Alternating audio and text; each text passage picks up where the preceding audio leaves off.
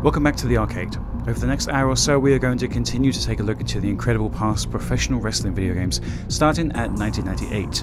And at this point, let's just see where we end up. If you didn't watch part 1, well, you've only skipped about 15 years worth of history, but here are the cliff notes on that period.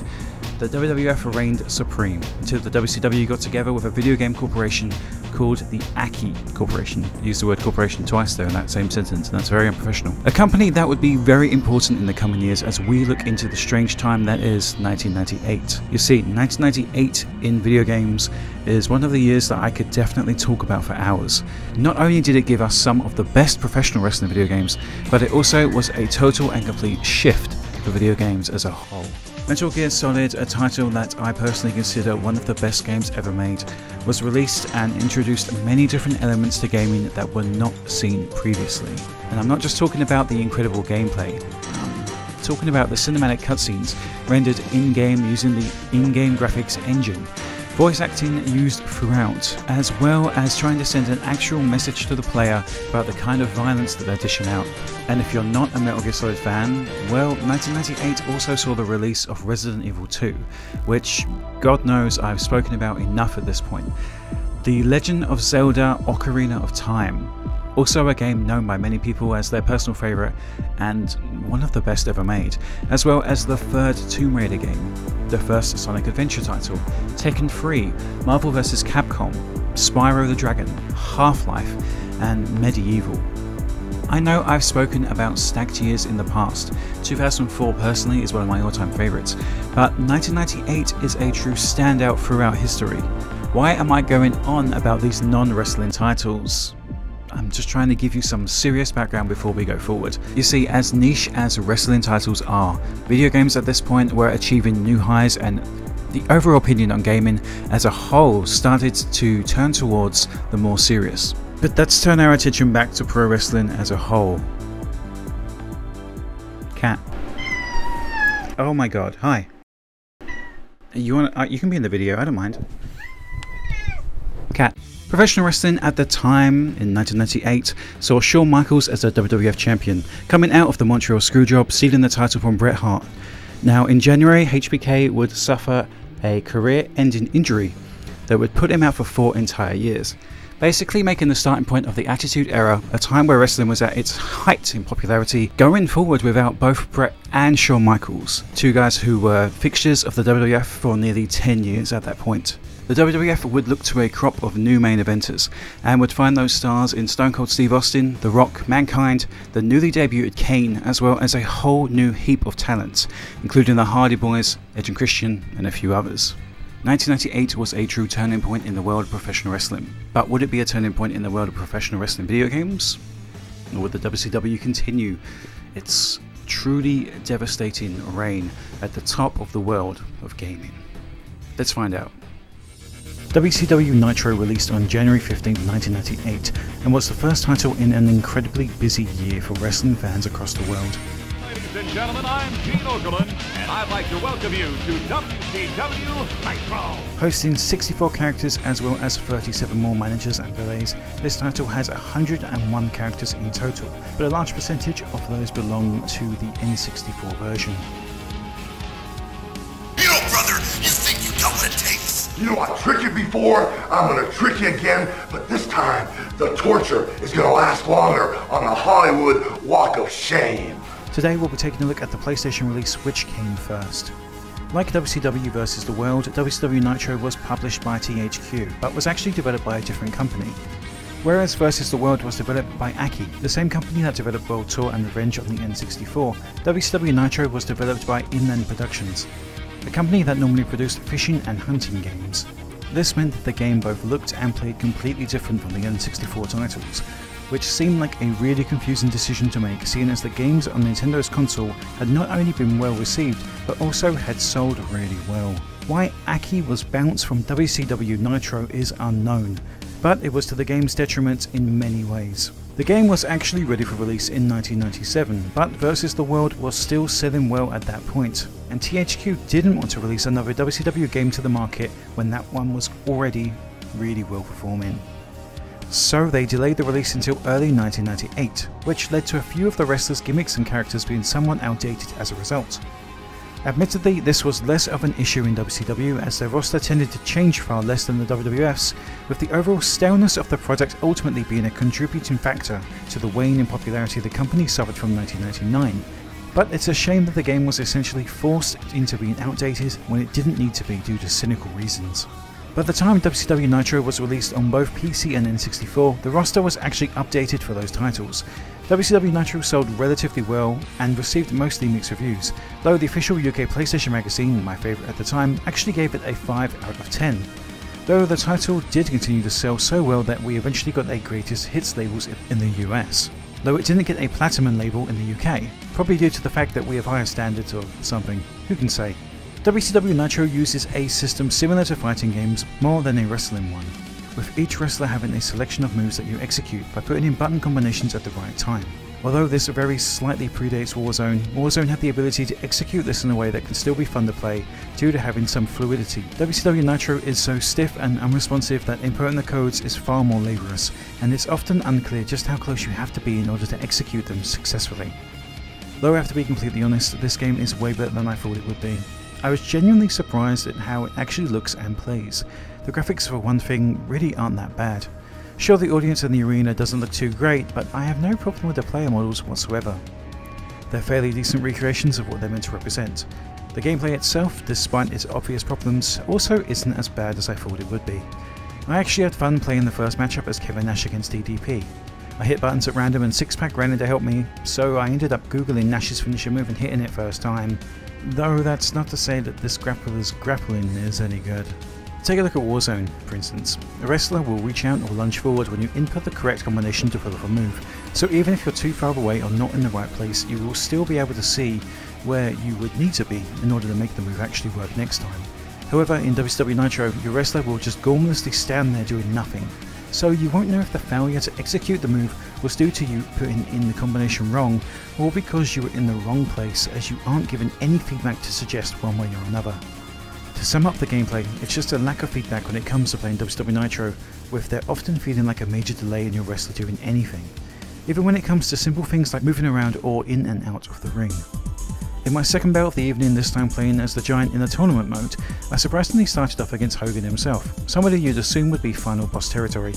This time around I spammed some hits and tried some random move combinations to see if I could hit the chokeslam that Big Show wouldn't shut up about in his rant. You think you got the courage to step in the ring? I think you're gonna wind up with a snap neck from the chokeslam. Unfortunately, this wasn't meant to be. To give you an example of what Giant's moves actually are, I am pressing for the choke lift. Up, triangle, square. While standing next to an opponent, and chokeslam, up, X, circle, but getting nothing out of it, unfortunately, which is a shame.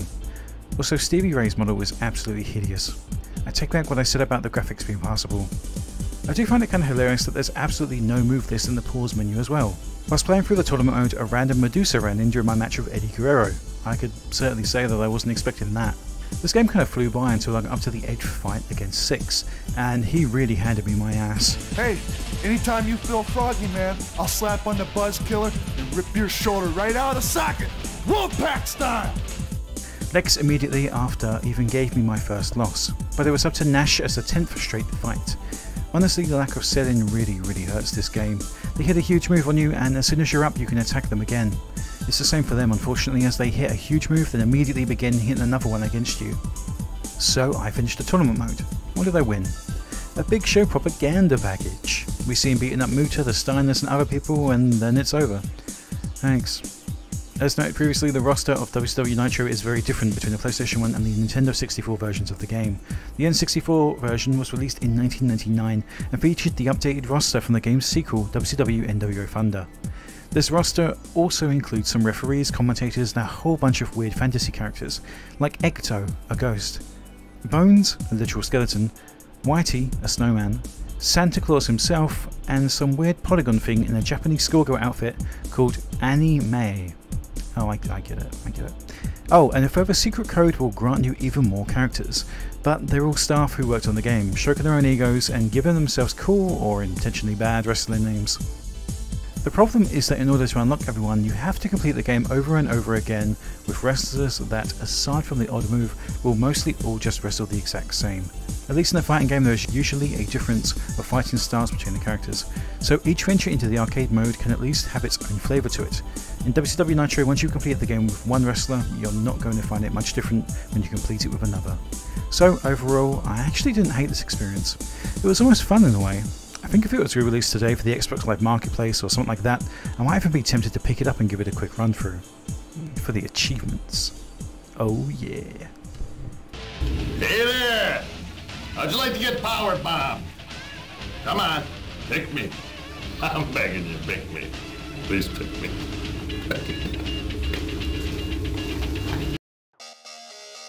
It's time now to talk about WWF WarZone, released for the PlayStation in July 1998. The Acclaimed series is definitely polarizing in presentation and in gameplay. People either love these titles or hate them, and now I'll be honest, it's a detail that I'll touch on later, but the main reaction to this title tends to come from whether or not you played literally any other wrestling game that came out either before or after WWF WarZone or Attitude. WCW vs NWO World Tour came out the year prior to this title, and if you've played that or SmackDown, No Mercy, or any of the other WCW AKI titles like Revenge, you're probably going to dislike this game due to its completely different control style from what was established in the AKI titles, as well as an emphasis on slow, realistic, sluggish simulation, and a different style of combat, this time spelt with a K. WarZone was developed by Iguana Entertainment, the former Sculptured Software, the people behind WWF Raw, Royal Rumble, Super WrestleMania, and several other titles that I previously mentioned. So these guys do know a thing or two about professional wrestling video games. Not only that, but their focus was also on bringing over several other big name fighting games into the home console market. These included the first 3 Mortal Kombat games. This caught the eye of Acclaim, who brought the company and renamed them as Iguana West, then renamed them again to Iguana Entertainment the following year. Now, based on feedback from wrestling fans, the team behind porting the former arcade games was setting out to create something based on simulation, not quick-based arcade-like action, and they really nailed that idea. There is absolutely nothing fast-paced about WWF WarZone. This, again, was the point. They wanted the game to be truly grounded and realistic, having wrestlers feel heavy and stiff to move and perform various wrestling moves, something that honestly drags the game down entirely. Iguana West, a team of 20 people, looked to the WCW titles that came out around the time and decided to do something entirely different to that of the other company's offerings. In an interview with PlayStation Magazine Online, Justin Towns, the WWF lead programmer, and Vince Bracken, the game's project manager, both had this to say. We were trying to do more of a sim, especially compared to what we had done before. And it seems that's what all the wrestling fans really wanted. So that's what we leaned toward. At the same time, we wanted a game to play a little faster than real wrestling. So it would be more fun to play as a game. And we felt that the other wrestling games are a little sluggish, and we didn't want that feeling. Do you mean sluggish in character response, or do you mean the length of the game? Because certainly the length of the game, while adjustable, seems quite long. Yeah, both, actually. I would always get bored playing previous wrestling games. I wanted something a little bit faster. And do you feel like you've achieved the speed you were looking for? Yes, I think we did. Absolutely. It's a perfect game. Absolutely nothing wrong with it. It's not slow, there's not a bunch of ridiculous button combinations, the hardcore match is just flawless. We didn't make a shit game at all. I honestly disagree with what Justin is saying here. I really don't think there's anybody on the face of the earth that would say that WWF WarZone performs faster than the other games out around that time. Though you could say that he nailed down the boring, sluggish simulation style that they were aiming for. So, bonus points, I guess. You did it, good job. Well done, you're a hero. You're the man. Nice work, Justin. It's also worth mentioning that Iguana Entertainment was a team of around 20 people, splitting the team in half to work on each version, the PlayStation and N64 versions. This interview is actually quite a time capsule, as they go into major detail about how the PlayStation offers up so much more in terms of storage for FMVs, music, commentary, better music, and something that would overall be the downfall of the N64 in the coming years, the dependency on the cartridge as a whole. The main menu of WarZone is pretty incredible, basically putting you in a dark, dingy warehouse that could easily be confused for an endgame stage in a Resident Evil game. There's a biography menu which allows you to take a look at wrestlers' models in full 3D, as well as listening to their theme song and taking a look at what their finisher move is. WarZone is also one of the first wrestling games to contain a proper creative wrestler mode. Although other titles allowed people to edit pre-existing wrestlers, there wasn't anything true like this. This title had a completely crazy random section as well, allowing you to take a look at the truly monstrous things that can be created here, both male and female. The roster here is fairly interesting, giving us the obvious guys like Taker, Owen, Bret Hart, Shamrock, the Headbangers, Rock, Austin and Kane, as well as 3 versions of Mankind. But Bret's the odd man out here. The Montreal Screwjob, as I mentioned previously, happened in November, so this title was getting released in July, and including Bret is a really weird one. That's an almost 8-month gap between the 2 events. Now the worst thing in my mind when it comes to the roster is the weird little details that are essentially missing. For example, HBK's wrist tape is gone. HBK and Bret's hair is either tied up or just very straight, and for whatever reason, through a very CRT, you could probably look past these tiny details. Each wrestler does have their own alternative attire available, which is pretty sweet for the time. It even gives us Kane's badass inverted attire, which may not have even existed in '97. The loading screens into matches are pretty cool looking. They're basically just matchup screens, showing us a render of our selected star and their opponent. I love the charm to these, they're great. Now once a match starts, or is about to start, Vince and JR introduce themselves and go on to introduce the wrestlers that we're playing as. Welcome to the WarZone. This capacity crowd is on their feet. I'm Vince McMahon. I'm Jim Ross. It ought to be a great matchup. From the bowels of hell, Kane. The sky's the limit for this Crimson Beast. Bret Hart is one of the most technically sound wrestlers in the sport. This isn't about popularity. He's the king of the hill. After the match ends, the wrestler just stands there, and that's it. The wrestler you defeat makes their way out of the ring behind you, so the hard cam can see them, and your wrestler may even look over his shoulder in order to get a look at their fallen enemy. It's weird. Where's the music? Why isn't there entrances in versus mode anyways? So strange. The main options in store here for us are the challenge mode, versus mode, tag team mode, cage match, and the weapons match. This was years before table matches in the WWF and only a few years removed from HBK and Scott Hall's ladder match at Mania, so they could have worked on that kind of match for this game. But that honestly would have been a complete and utter train wreck. I can only imagine how difficult that would have been to try and include in this bulky, slow motion, weird title. Challenge mode is where you unlock new attires for wrestlers, as well as cheats and a few new guys. Unfortunately, this is only 2 actual WWF guys, Dude Love and Cactus Jack. The other wrestlers that you unlock are ring crew and trainers, though we'll return to the challenge mode later. There's the one-on-one mode, which is exactly what you think it is. A straightforward one-on-one match, nothing too fishy. A tag team match, which has 2 men taking on another 2-man team, this time with fairly decent reduction in quality of the player models. Weapon matches are hardcore matches, whereas steel cage matches are no rope steel cage matches, for whatever reason, where you can only win by exiting the cage. The challenge mode is a matchup mode where you are tasked with defeating a number of wrestlers, randomly selected from the ones mentioned previously. There's a totally random ranking system, which has guys like Thrasher above guys like Bret, The Rock and Austin for whatever reason.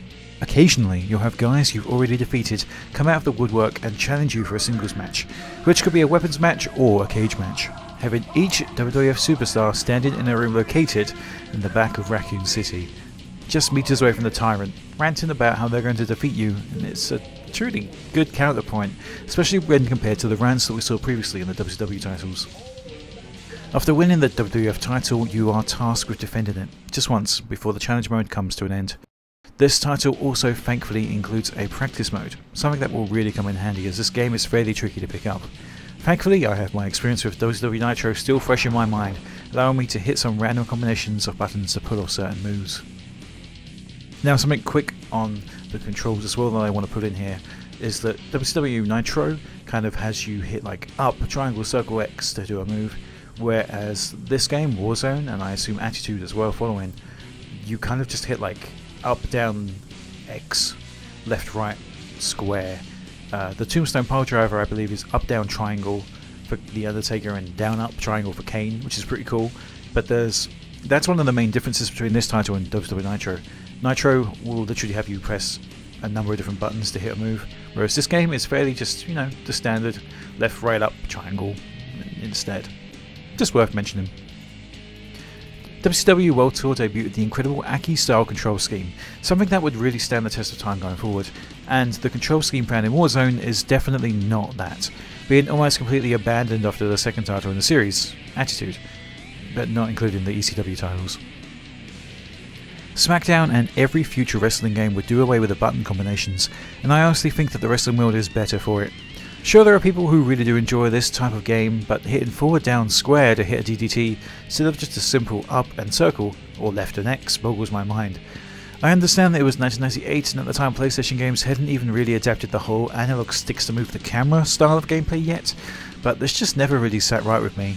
I felt weird hitting up X circle to score a chokeslam in WCW Nitro, and I felt even odder hitting left down right triangle circle for a pedigree. Thankfully, WWF WarZone does include a move list in its pause menu, something that WCW did not, which is great. I don't have a mobile phone in the 90s to look up the cheat codes, and although I was subscribed to the official PlayStation magazine, the chance of me happening to have a full list of moves for a wrestling game at the time was pretty slim. Oh, if you have an issue with how the moves translate from real life to the game screen, or how weird they look, that's because nearly every move in this game was motion captured by the Hardy Boys. Just imagine that in your mind. Matt and Jeff Hardy spending the day covered in balls, doing tombstones and choke slams to each other. When entering into a match, you'll see the heads-up display, showing off the opponent's health bar and your own. This of course changes the colour from green to red, depending on the damage that you receive. Now the more that you hit moves, obviously, the higher the chance of winning the match when your opponent's health is in the red. On top of this, the damage bar lets you know just how much damage you're actually doing. Something that this title also has, which I haven't really seen before, is the inclusion of the crowd. The crowd will react to a different range of moves and can give you a damage multiplier, something that is actually a very interesting concept. The crowd will eventually cheer your name out loud, and that will give you said damage modifier. This also plays into the charisma stat of each of the wrestlers. Having a character with a high charisma means they can achieve this stage higher, though obviously will be lacking elsewhere in skills. Now for the moves, there is a move complexity score, with moves being ranked from 1 to 9 on that scale, having moves like a shoulder breaker being the press of just O to execute, and a move like an overhead belly belly suplex being that of a high ranking move. If you go for a high ranking move and your opponent goes for a low ranking move, they will always win. If your heads up display has your name in a shade of blue and the crowd is behind you, you have a higher chance of pulling off a high ranking move. Each wrestler has their own finisher move, obviously, and is able to hit it as many times as they wish, as long as your opponent is in the red. Though due to the system that I mentioned previously, if you were to hit a move over and over again, the crowd could turn on you, meaning that your opponent could, if smart enough, turn the tide on you by having the crowd completely behind them. I kinda disagree with this. I think it would make more sense for the crowd to pop louder and louder the more Stone Cold hits his stunner, but nonetheless it's an interesting system if you think about it. Kinda like a punishment for winning too hard on your fallen foe. Talking of finisher moves, it's really unclear how much damage a finisher move actually does more than any other move in the game. At Triple H, I hit Ahmed Johnson with 5 straight pedigrees. The first, his stun meter was done, so he just got straight back up.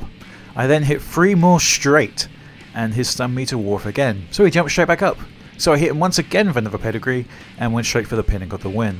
Though at that point I'm pretty sure I could have just done anything and it would have been the end of the match. In another matchup played as Owen Hart, I used the code to call in reinforcements to ringside, which is apparently holding all of the back buttons, right bumper, left trigger, right trigger, and then hitting another button, it was like circle or up or something like that, and this for some reason brought out Ahmed Johnson, who continued to lay out Farouk and then pin him in the middle of the ring, which led to Farouk winning by disqualification. Thanks Ahmed, really helped me out.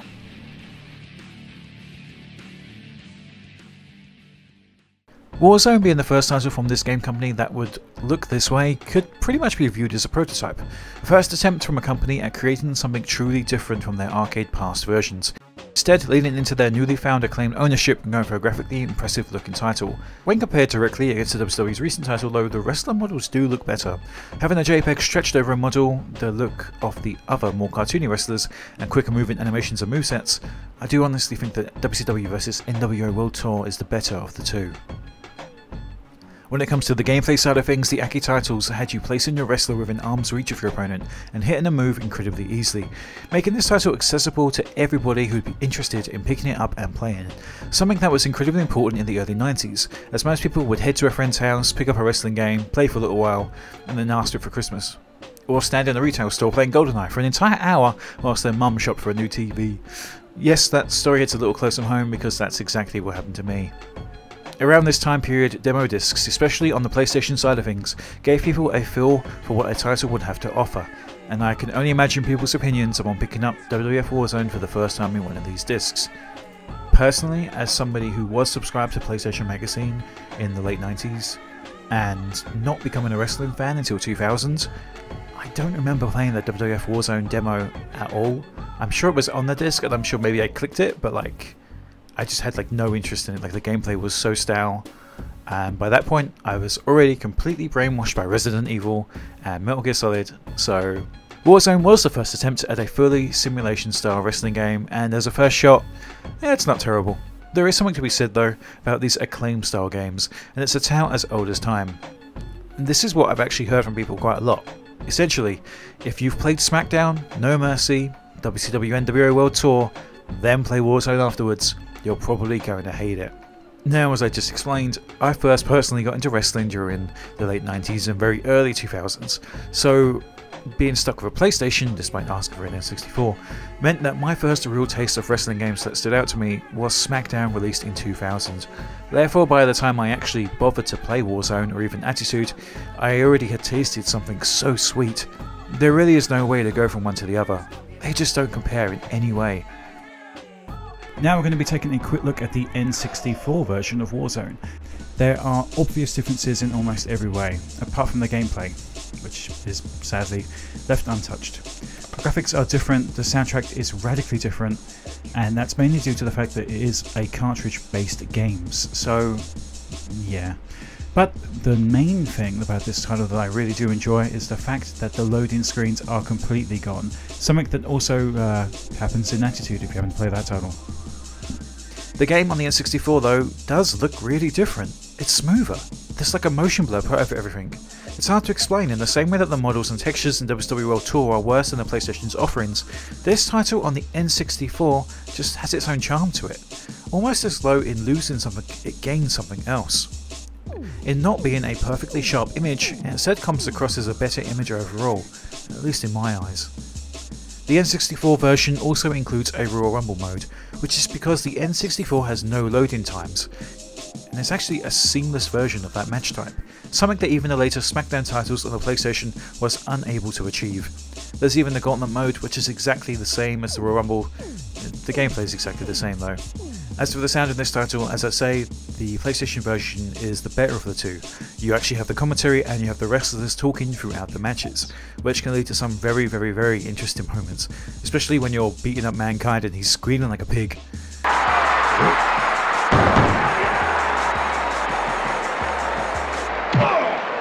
Mankind can't shake the cobwebs out. King has a real opportunity here. The other thing worth mentioning in WarZone is the introduction of a female character in a limousine. She basically shows up and taunts the player without moving her mouth. It's really kind of strange. The first time that you're introduced to her, you literally just see her boobs opening a window, which is kind of hilarious. She essentially is just there to kind of insult the player and say, hey, have you seen the champion around? Nah, you probably haven't because you suck. You suck. I guess in Acclaim's mind, they kind of saw like, oh, I know what these nerdy gamers want. They want a hot chick to fight for. So in between certain fights, we'll put in a clip of a woman in a limousine telling you, hey, if you become the champion, I'll be back to pick you up in my sweet limousine. It's very strange. I don't know why they made that decision. It's very strange. I actually do want to say that having no loading screens in WarZone and Attitude is actually like really cool. It's really cool. It's something that we kind of have to deal with today in like life. I don't know how to explain this. The loading times in the PlayStation version of WarZone and Attitude is pretty long on the original PlayStation. And given that it's the current year and I'm emulating these games on current generation hardware, so to speak, even now the loading times are pretty long. Jumping into Attitude for the N64 though, or WarZone for the N64, having absolutely no load screen is incredible. I cannot go into detail. I cannot stress enough how incredible it genuinely is to just jump straight into a game, or jump straight into a match in WarZone or Attitude on the N64. It's very, very cool. Yeah, I know it's a tiny detail, but very, very cool. Really enjoyed that aspect of the game. Not having a load screen there. That's a positive for the N64 version. Obviously, the music in the N64 version is almost completely absent. Yeah. There's the theme songs that the wrestlers come out to is basically an 8-bit tune version, which for 1998 is kind of a modern approach on making music for the game, if you think about it in that way. But obviously it's just a way to save memory on the cartridge. But there's also something to be said about Stone Cold Steve Austin lounging the Lou Thesz press and then immediately telling a wrestler that he just whipped their ass. Beginning of the end. Austin 316 says I just whipped your ass. It's something truly special that is kind of missing in wrestling games and hasn't been around for a very long time. That's something I always thought about when playing any recent WWE game. Cactus Jack in Mankind, he was so loud during his matches when beating up opponents. That's something that's actually really captured in Warzone that isn't present in other wrestling games, even to today. Turn off the lights. Stone Cold Steve Austin won this match hands down. It is now time to talk about WCW NWO Revenge.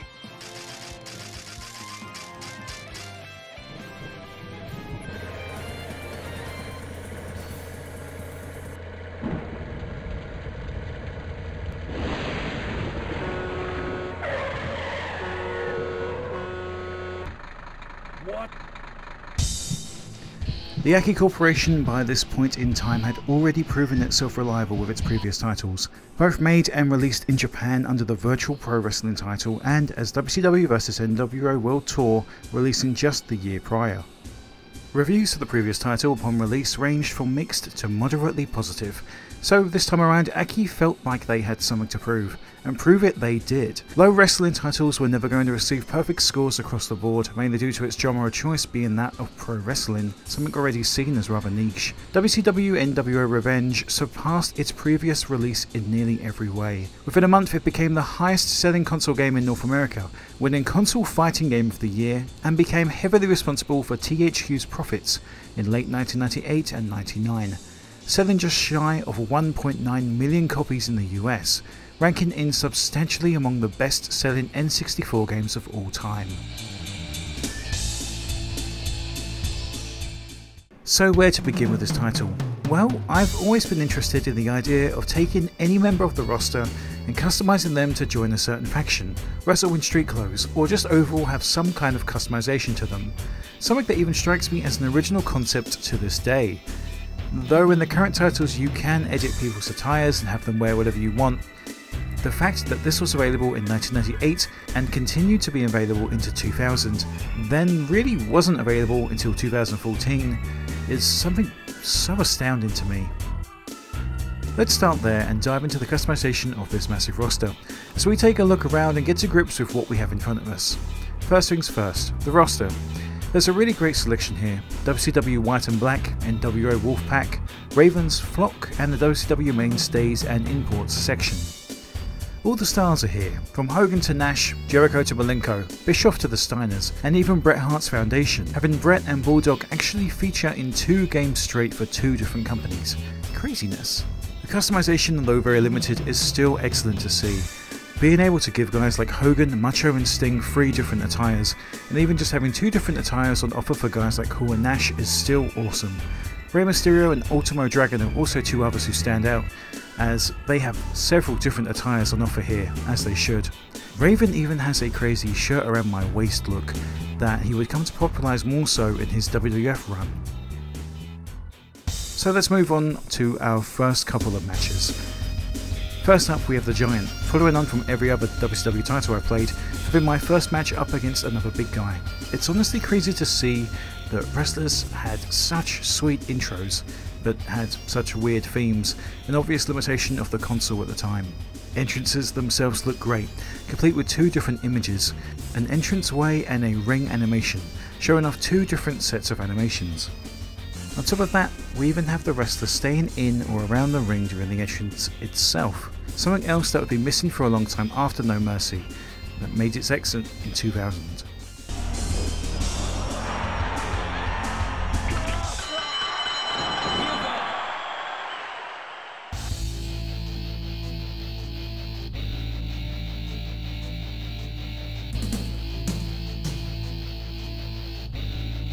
Now, in order to fully explore this game, my first path through it will be the Cruiserweight title path, and I'll be choosing Chris Jericho, my personal favourite from WCW.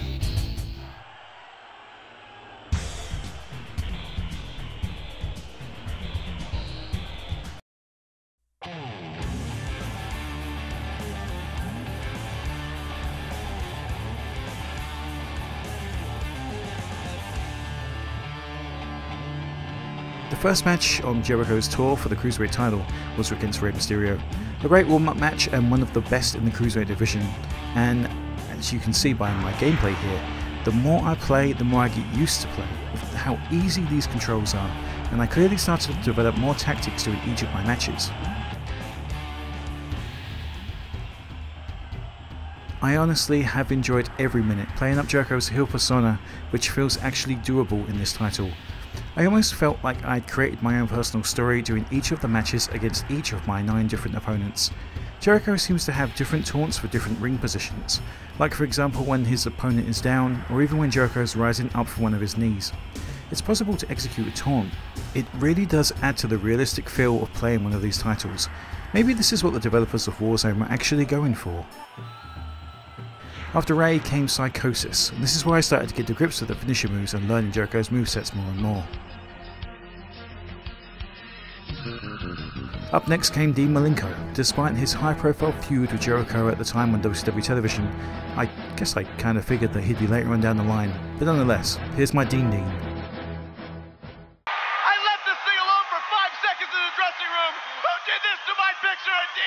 Ultimo Dragon came out after Dean. Once I made the man of 1,000 holds tap. Ultimo gave me a real run for my money, as I used everything in Jericho's arsenal to defeat him, though he busted Jericho open. After him came Eddie Guerrero.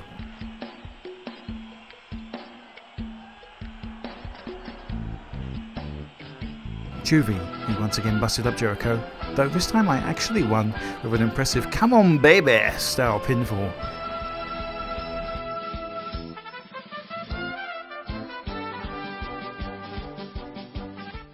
Then came Benoit, and I ended up against Kidman, the defending WCW Cruiserweight Champion.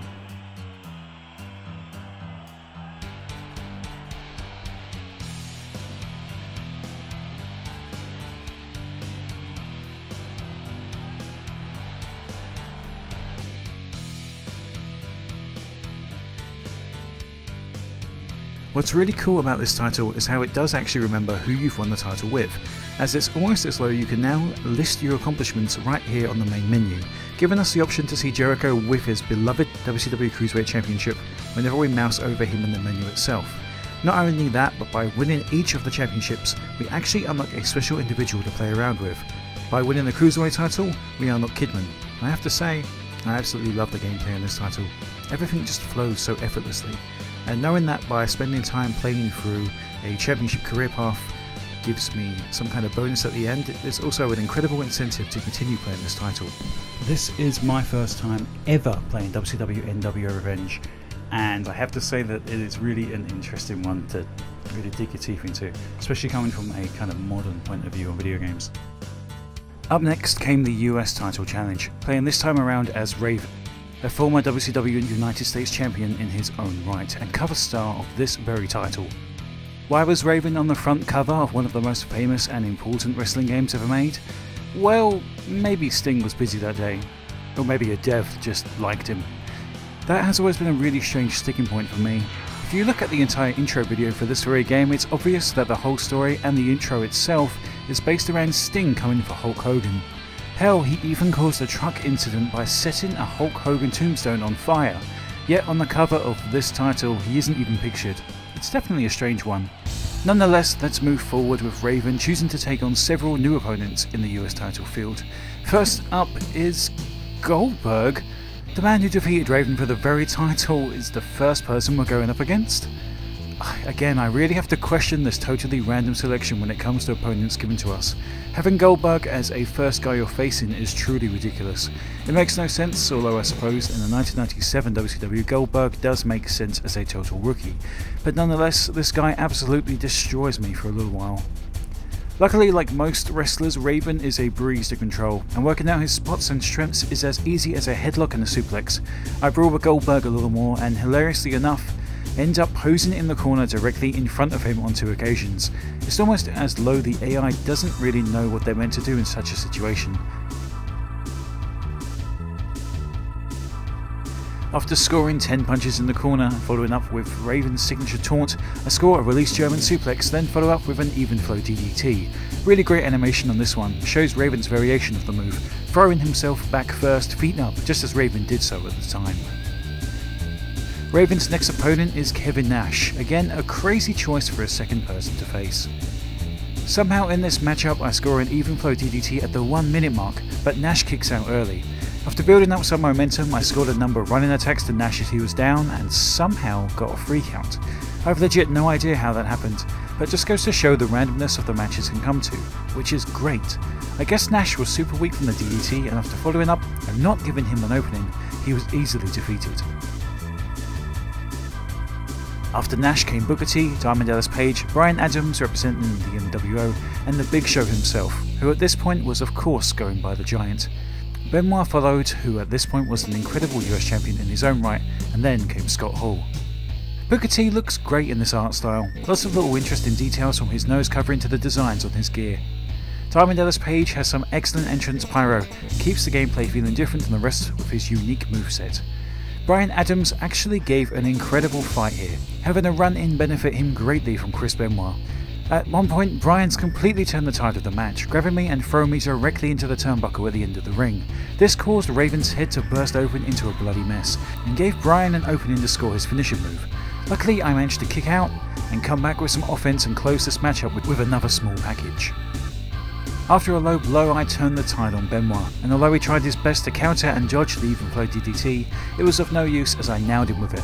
Low to my surprise, he actually kicked out. It really is interesting to see how different each opponent feels to fight in this title. Whereas somebody like the Giant and Kevin Nash use a lot of power moves, their style never really slows down the gameplay itself. Whereas somebody like Benoit may try to use several types of suplexes to throw you around the ring. Once you're back in control, it's easy to get into the rhythm of hitting one move after another to pick up the win itself. Benoit took another couple minutes worth of damage and ended up just taking several more shots to the head to finally be down for the count. This time the win coming from a small package.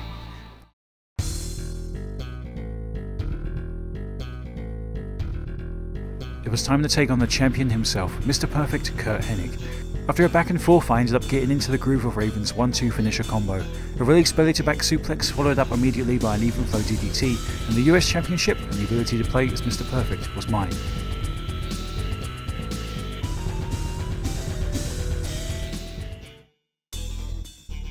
WCW NWO Revenge overall looks and plays great. I could understand how at the time the lack of accurate wrestling music and overall absolutely nothing, zero story mode, would drive a die-hard WCW fan to despair playing this title for a long period of time.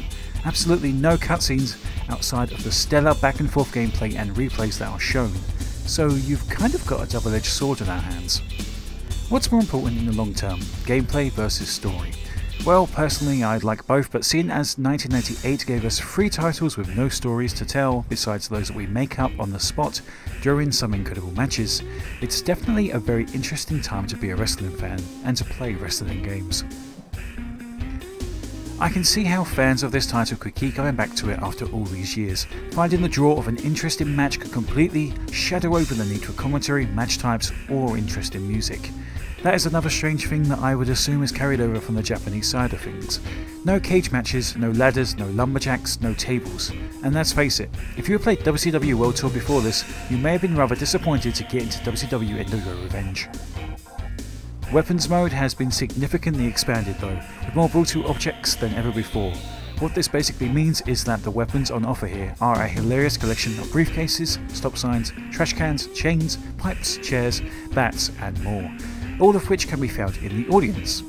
It really would have been cool for this match to have been included in any of the championship paths that I took, as I eventually found myself hungry for some hardcore action after taking on the challenge of the championships based career mode.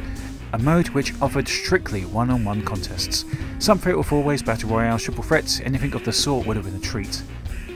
As in the original, realism mode provides the necessary blood, and this time the cart will save it the on position, so you won't have to always switch it on manually.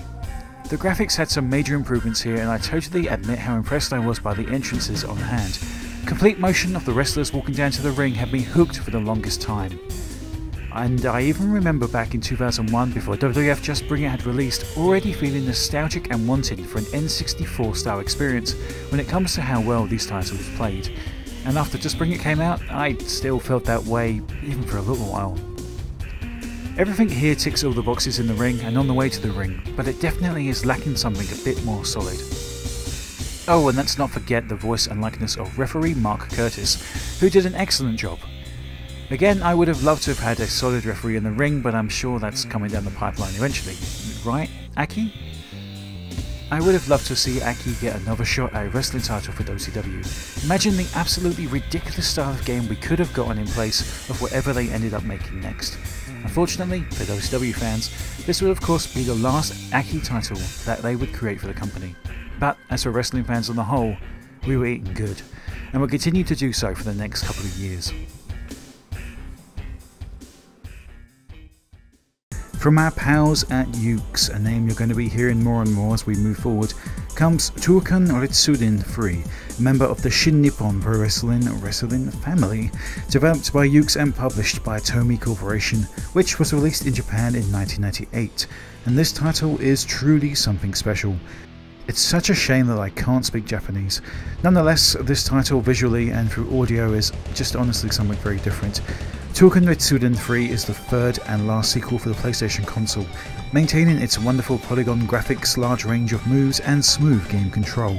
It also would appear that the names of the moves appear at the bottom of the screen after each one is performed. Now I'm just assuming, as that's a feature that was available in the later Yuke's titles, like WWF SmackDown, but from just looking and listening to this title and taking it all in, it's really incredible to see that in 1998 there's a fully functioning referee standing in the ring at all times. Sure, there isn't any entrances for wrestlers, but again, much like the later titles I've mentioned today lacking a story mode, this could once again be a case of gameplay making up for what it's lacking elsewhere. Talking of the referee, this one is definitely on the ball and able to count pinfalls, look for submissions, as well as counting a wrestler when they're in the ropes before a disqualification may be made. The animations on offer here are excellent.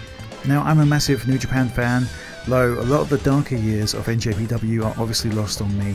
Even so, it's always incredible to dive into an older Japanese-based wrestling title like this one, offering up 39 wrestlers, with Jushin Thunder Liger, Benoit, Sasuke, Otani, the Steiners, Inoki, both young and old, Shono, Tenzan, Kojima, and lots more all on offer here. This may be one to check out if you're interested in these kind of wrestling titles, especially on the original PlayStation. It's honestly hard to believe that the PlayStation 1 had this kind of processing power for 1998, given what we saw previously with Nitro and WWF WarZone, of course. The wrestlers are blocky, but very clearly you can tell who a certain wrestler is based on their attire choice, and small details are on offer here. Tag matches in this title look really cool, with wrestlers jumping in the ring to help out with double team spots and creating memorable highlights, and the Great Muta even uses his green mist, which is pretty damn cool.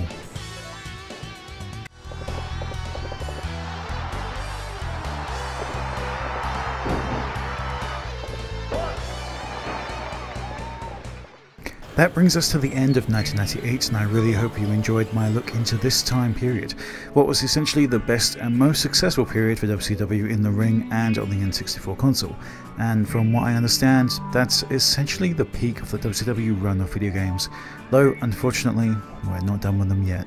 I'll see you in 1999.